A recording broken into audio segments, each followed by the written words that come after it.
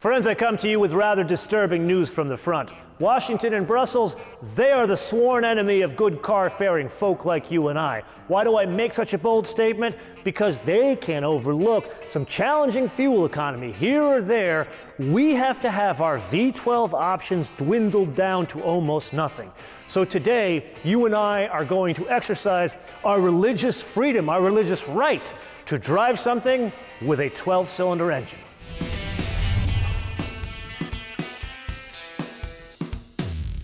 Let's kick this off by nerding out big time in the BMW world. What you are looking at there is the N74, translated to English, a 60-degree, 48-valve, twin-turbocharged V12 engine. A couple of things stand out about this design. Number one, unlike many of the twin-turbocharged V8s from Mercedes, Porsche, and BMW we've been driving as of late, the turbochargers do not sit in the V.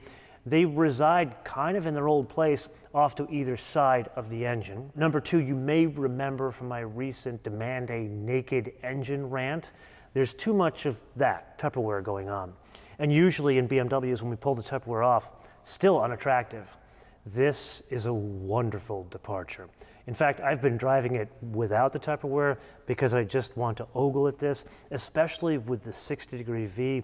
You can see what I assume are aluminum valve covers. They are just stunning. And then there is the business of output. 600 horsepower that comes in at 5,500 RPM, stays flat all the way up to 6,500 RPM, and 627 pound-feet of torque that comes in at 1,550 RPM, stays flat all the way up to 6,500 RPM. That can drive anything you want as long as it's all four wheels through the same 8-speed ZF torque converter automatic we've driven in many BMWs as of late. And then there's the business of fuel economy, which we are not going to discuss today because, have I told you, this is a V12, which leaves us performance figures. 3.6 seconds to 60 as a basis of comparison. The B7 we drove recently, 3.5. And then VMAX, very oddly, is electronically limited to 155 miles an hour. Before we launch, 5,159 pounds. Depending on how you express your weights and measures, 2,340 kilograms, but more important, that is 304 pounds heavier than that Alpina we drove and 437 pounds heavier than a 6-cylinder version of this car. With that. Oh, this. Oh, it is. It is not just fast, it is magnificent. No, it is not explosive power like that B7. No, it's not like any other twin turbocharged or NA V8. There's no other way to put this. This engine is not about going faster even though it has more torque. This engine is about going smoother. Since 2015, you and I have covered in nauseating detail all of the bits underneath the bodywork of differing flavors of G12 7 Series, so no need to rehash that here. Rather, let's focus on what's different with this flavor of G12 7 Series. First and foremost, four-wheel steering is fitted as standard. Second, they changed the wheels. So in a 740 is a great example. Those have 19-inch wheels fitted as standard. These have 20-inch wheels fitted as standard. Then by far the biggest change, they remapped the adjustable dampers, and they do that for two reasons. The first is obviously to take into account the extra weight in the nose, and then second, to add additional functionality to the drive modes. So like a 740 would have an Eco, a Comfort, and a Sport mode. This, like the B7, has Eco, Comfort, Sport, and Sport Plus. I can't honestly tell you that driving dynamics are appreciably different here. Yes, they are different. I would argue more because of the laziness of the engine and the tune of the suspension rather than the overall change in the vehicle. And yeah, you probably do notice the pitch a bit more towards the front of the vehicle rather than the back of the vehicle for obvious reasons. What is that old saying, one cannot survive on V12 engines alone, or something along those lines, which is why you and I need to focus on one of the aspects that makes this specific car, serial ending 631, stand out, and that is a combination of BMW's serial production options as well as some BMW individual options. First and foremost is that color. I believe it's smoky white with a black merino leather two-tone. Stunning when it is new. However, I can already tell some of the scuffs that are just from me, so I can't imagine this thing after 5 years. But it is stunning to look at, especially with a unique German diamond quilting, if you could call it that.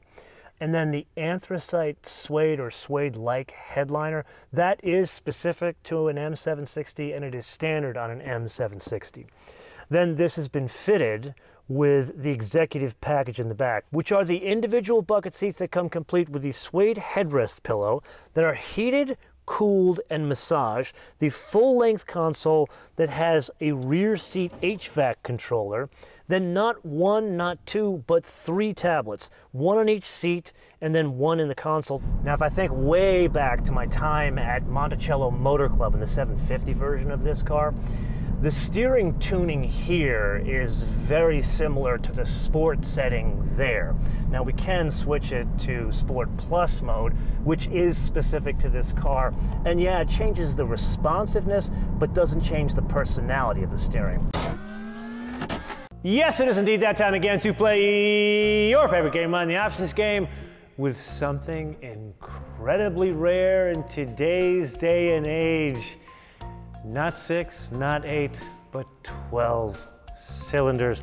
In this case, it is the 2020 BMW M760i xDrive for a base price of $157,700. For the avoidance of doubt, that is the most expensive G12 7 Series on offer.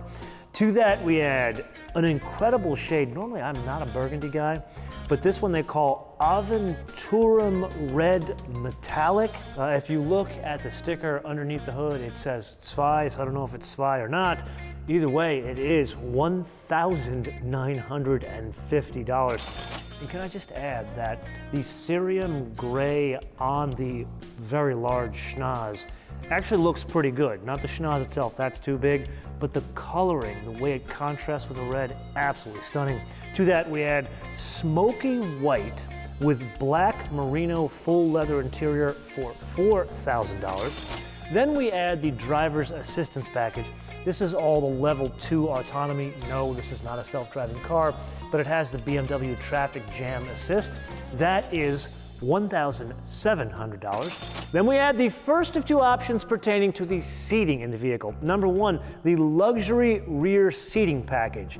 This is the heated seat and the heated armrest. That is $1,800. Then there is the executive lounge seating.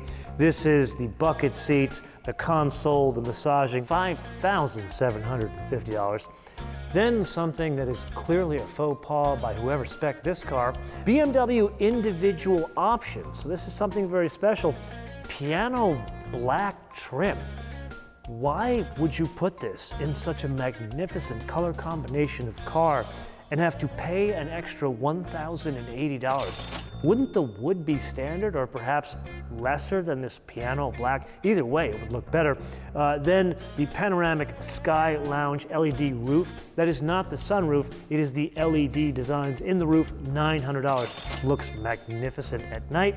And then the Icon adaptable LED laser beam headlights. No, these are not the always-on high beams that are legal in Europe and not legal here.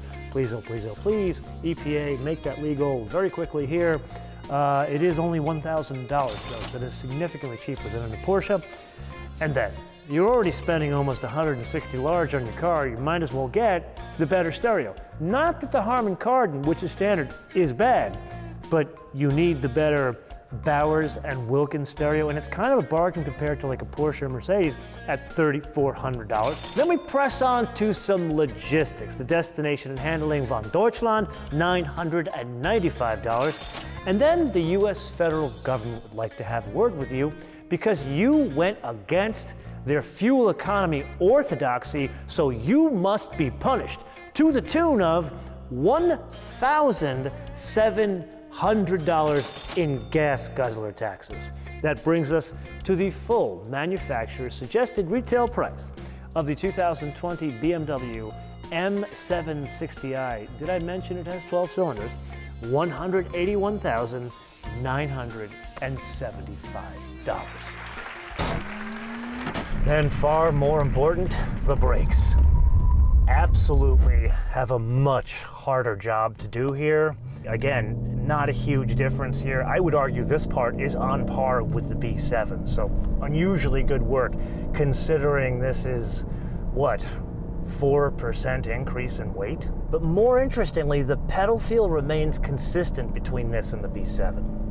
After today's exercise, you and I are presented with a rather challenging paradox. And no, it's not whether we can stomach 16 in the city and 20 on the highway.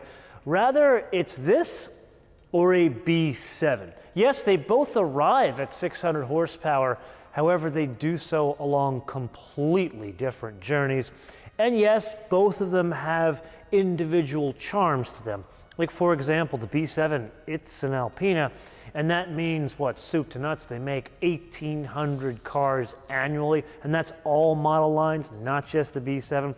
This one, to its credit, I would be shocked if BMW sold more than a couple hundred units a year in the US. And then it also has the fact that underneath, it is a last generation Rolls-Royce Ghost, for whatever that's worth. But it does look a lot closer to a box standard 7 Series. And for me, it comes down to two things. The first, I believe most of you will appreciate, and that is the aesthetics. And no, I don't just mean the way it looks. It's the combination of the way it looks with the way it drives. And to me, the B7 kind of edges this one out, especially with those stunning 21-inch wheels and that ridiculously beautiful green color on the one that we drove. And then we press on to the second factor, which I don't believe as many of you will appreciate as I do.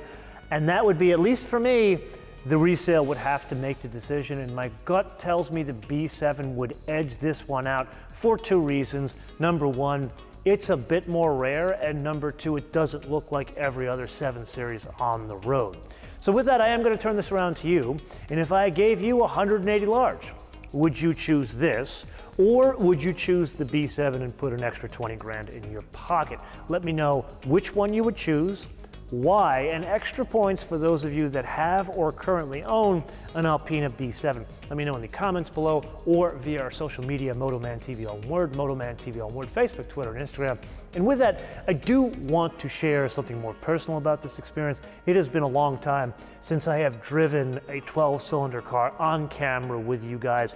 That is a new car. I drive a lot of classic cars that are 12 cylinders, but not a new car. And this, it's more special than you think it really is. It really is better. So I am going to put on Kumo's to-do list to start booking like a Flying Spur or other newer 12-cylinder cars so we can put them in the mix of some of the episodes in the future. And with that, until I see you in the next episode, bis später.